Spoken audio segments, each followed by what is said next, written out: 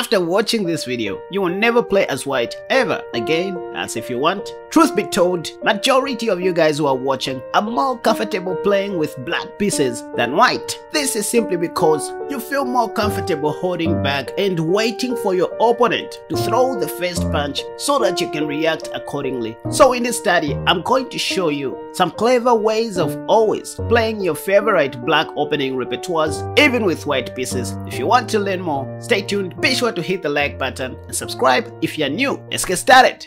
Opening number 1, the Budapest defense. There is a clever way to play the Budapest even with white pieces. You have never seen this before, but first of all, let me show you how the Budapest defense goes with black pieces. White starts with d4, then let's say you are a Budapest defense lover and you go knight to f6. The top plate move is pawn to c4, as you can see. Then you usually go pawn to e5. After de, you go knight g4. White usually plays knight f3, holding on to the pawn, and then you go knight c6. Bishop f4, double defending, then you go bishop b4 check, and you can see the top plate move is knight bd2 blocking the check. Then you go queen e7. To keep it simple for you guys, let's say your opponent is a beginner and they play pawn to a3. There's this little trap that every Budapest defense player needs to know, where you ignore the attack on your bishop and rather take on e5 with your g knight. Because if a takes b4, you have this little smoothed checkmate that you can deliver against beginner opponents. Now this is also for you advanced players, because I just want to make a point. How can you play this with white pieces? Let's see. Ladies and gentlemen, welcome to my crazy world where we play pawn to a4 on the first move. This is called the Ware opening, guys, though it is considered to be useless by many except Magnus, who plays it against GMs. This opening is an advanced prophylactic move. In other words, it's an improved waiting move. I mean, come on guys. After all, we still play this move in most openings somewhere in the middle game, so this is not much of a stretch. Black doesn't know exactly what to do. Is it pawn to e5? Is it pawn to d5? Is it pawn to e6? So in the case of the Budapest, black has to play d5 on the first move. Then that's when you go knight to f3, stopping pawn to e5. In this position, Stockfish likes pawn to c5, after which you go pawn to e4 immediately. You can see the top plate move is d takes e4, after which you go knight g5. They defend their pawn with knight f6. Then you go knight c3. Again, you can see bishop f5 is the top plate move. And now this is when you go bishop b5 check. So this is check. Knight c6 will just allow us to double up black's pawns along the c file, which is not good. So they normally play knight bd7. And this is when you go queen e2. Again, you can see the top plate move is pawn to f6, where you can now safely take on e4 with your g knight. And once again, what do we see here? A takes b5, the top plate move. And just like in the actual Budapest, this is how you deliver a smoothed mate. Let me know if you like this in the comment section down below. Let's move on. Opening number 2, the Italian game Gioco Piano. Let's say with black pieces, you like playing the Gioco Piano, which goes as follows: knight to f3, knight c6, bishop c4, and bishop c5. While there are quite a number of moves that white can play against the Gioco Piano in this position, such as c3, d3, or knight c3, the second most played move is castle shot, after which you can just go knight to f6, attacking the e4 pawn, and the top plate move is d3, as you can see. Now, remember what I shared with you guys in the video that has popped up in the card above about the benefits of not castling short early. This is where you can go pawn to d6, paving way for your light squared bishop, and then you can see the top plate move is h3, where you can now play queen e7. Again, bishop g5 is the top plate move. Let's say this is your repertoire as black.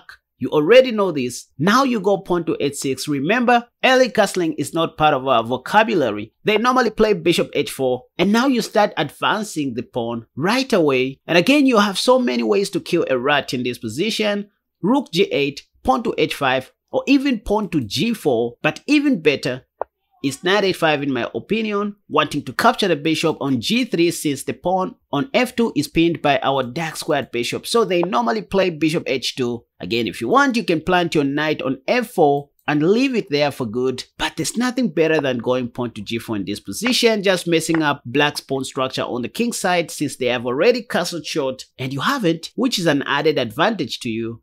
Let's say knight bd2. You can even castle long if you want, but Rook g8 is the way to go. Noticing that white's queen is still in the line of our bishop, you will see them playing queen e1 in over the board games and pinning their knight. But this is when you can go bishop h3, because even if they play pawn to g3, you can simply sack your knight After bishop takes, you have rook takes g3 check. They can't take your rook.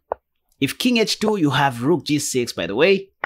This doesn't work because you have queen d7 check, and after king h2, checkmate will be unavoidable. After queen g4, white is losing. So, can we play this same repertoire with white pieces? How? Let's see. Once again, ladies and gentlemen, the move is pawn to a4, and as you can see, the top played move is pawn to e5. Now this is when you can go pawn to e4. Let's say knight f6. Then you defend your e4 pawn, bishop c5. Black is just putting his pieces on the most active squares. And so you should. Once again, you can see black is just messing up with lots of moves. But anyways, d6 will still come even after the castle shot. You can just keep on developing normally. Then you can see d6 is the top played move. If you haven't noticed up to now, we are playing the Gyoko piano as white. Just like what we were doing with black pieces. You can go pawn to d3 in this position. Now this allows the move bishop g4. You make bishop g4 with h3, chasing that bishop away, and then you remember to play queen e2, which will also allow you to castle long in the long run. Remember, castling short is not part of our vocabulary, even with white pieces. So again, if they play pawn to h6, preventing your bishop g5 move, this is why you can start pawn storming on the king side right away, because once again black has already castled short, so this makes a lot of sense. Let's say bishop g6. Once again you can play rook g1, pawn to h4, or even better g5. But hey, knight h4 is also a move just like in the previous opening, wanting to take the free bishop because the f7 pawn is pinned to the king by our light squared bishop this time, so they normally play bishop h2. Now you go pawn to g5, opening black's king side completely. Then knight b d7, you go rook g1 just like what we were doing. Then black realizes that his knight is still pinned to the queen. This is not good. They go queen e8, but you have bishop h6, and whatever they can do, you just sack your knight once again. If bishop takes, you take back with your rook, that's check. Black's f7 pawn is still pinned to the king. If king h7, you go rook g3.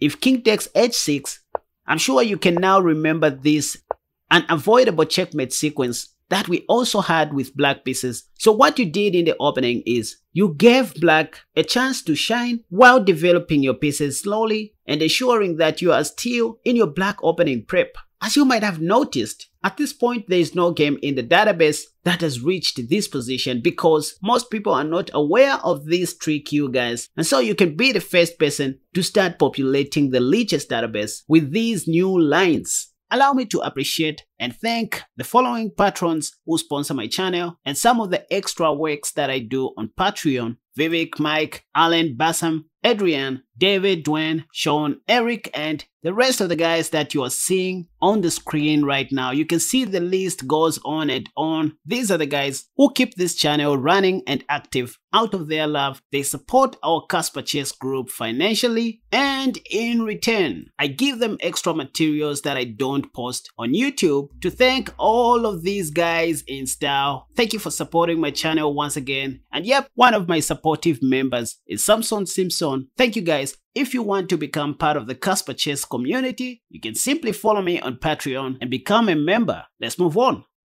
Opening number 3, the perk defense. Now I know most of you guys, especially my beginner students, like playing the perk defense because you don't like showing your cards very early. You feel very safe responding to your opponent's threats and slowly coming up out of the blues to victory. So white begins with e4, you go pawn to d6, that's what you do.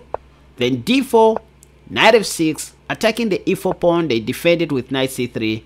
Then you go g6, knight f3, bishop g7. Then without wasting much of your time with other sidelines, the top played move is bishop c4 as you can see, after which you just castle short. Again, you can see they also do the same, they castle short. You have an option to go pawn to c6, but what most of you guys didn't know that in this position, you can just sacrifice your knight on e4. This also paves way for your dark squared bishop, making it even more powerful along this diagonal.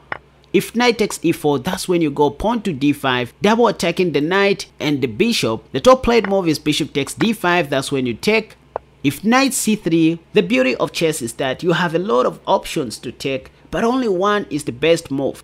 So how do you find the best move? You need to think of the most active squares for your pieces where they will have more coverage and control a number of important squares. E.g. queen h5 is good, but you're not going to do much on that square. Same with queen a5. With queen d8, you are just undeveloping your queen and throwing the ball back to white. So the move to consider here is queen c4. If queen e2, by the way, you can just exchange queens and play bishop g4. You're going to mess up white's pawn structure on the king side and you'll be good. So they're not going to play queen e2. The move that you're more likely to see them playing is bishop e3, the top played move, as you can see. And now your focus should be on this d4 pawn because of your open diagonal. So you go rook d8, putting more pressure on the d4 pawn. It can only take one move, bishop g4, to get rid of the defender of the d4 pawn, and you will win a free pawn. So they play h3. Now you go knight c6. So you see, all you're doing is putting more pressure on the d4 pawn. So that's how you keep the tension. Queen e2. Once again, you just exchange queens and you have so many things to do. Pawn to e6 is one of them, but you have bishop f5 attacking this pawn. They'll play pawn to c3. Now you go pawn to a5. I mean, this will just be anyone's game. Let the best player win this game. I want you to pause the video if you can and remember this position. Keep it in your head because you're going to see this exact position now with white pieces. Let's go. Now you are playing as white and the only thing you are specialized in is the perk defense. Here's how you can play it. So you go pawn to a4. Again, e5 is the top played move. Now you go pawn to d3, controlling the e4 square, and you can see d5 is by far the top played move in this position, after which you go knight to f3, attacking the e5 pawn.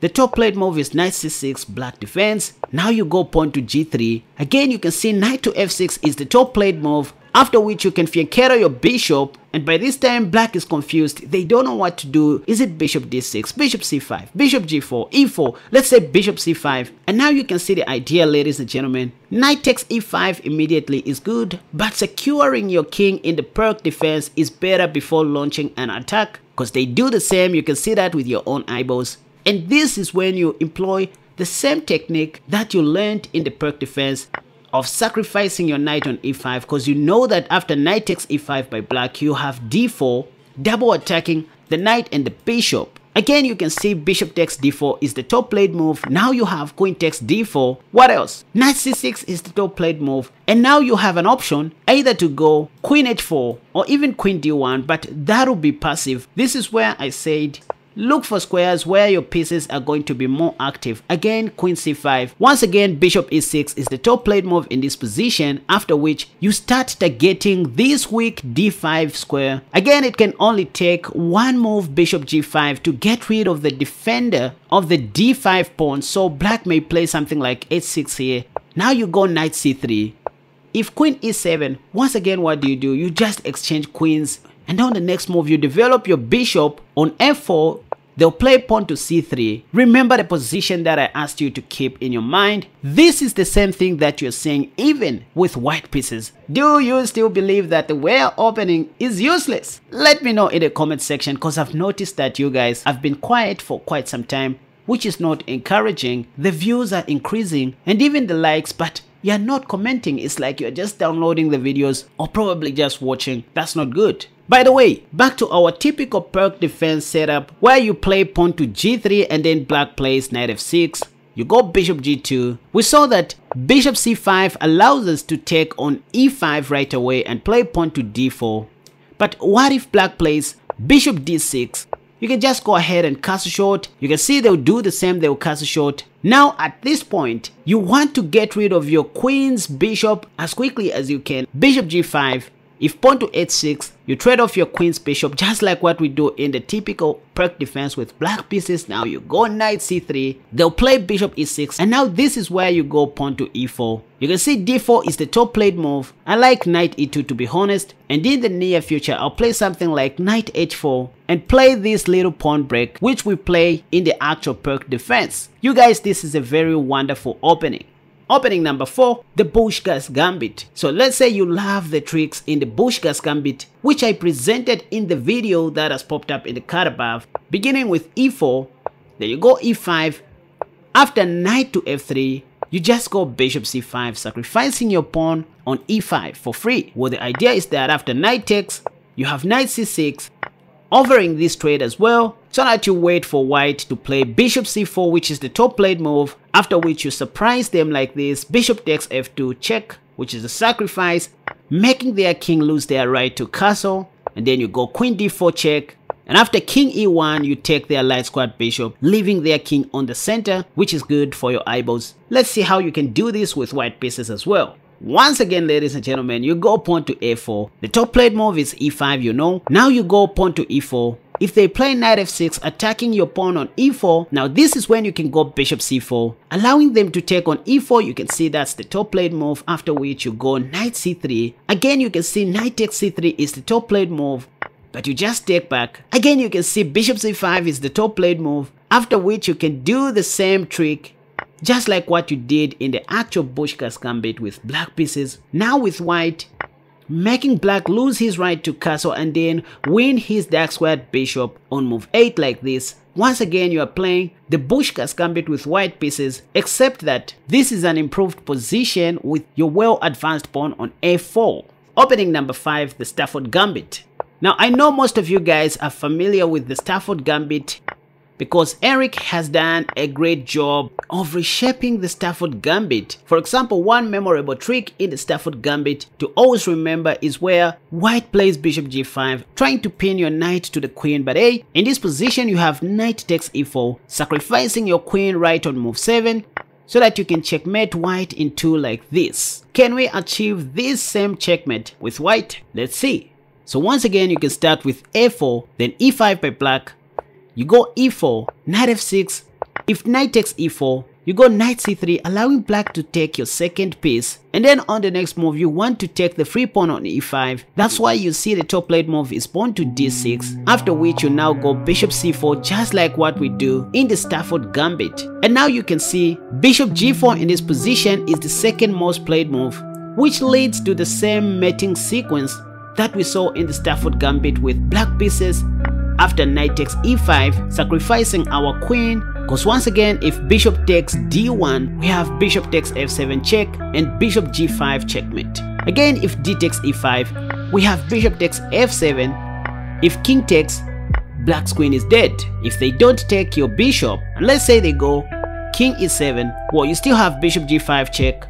And on the next move, once again, black's queen would die. Anyways, ladies and gentlemen, remember to hit the like button if you enjoyed watching this video, and do subscribe to my channel if you are new. Leave your comments in the comment section down below to keep this channel active. Don't just watch. Anyways, until next time, bye bye.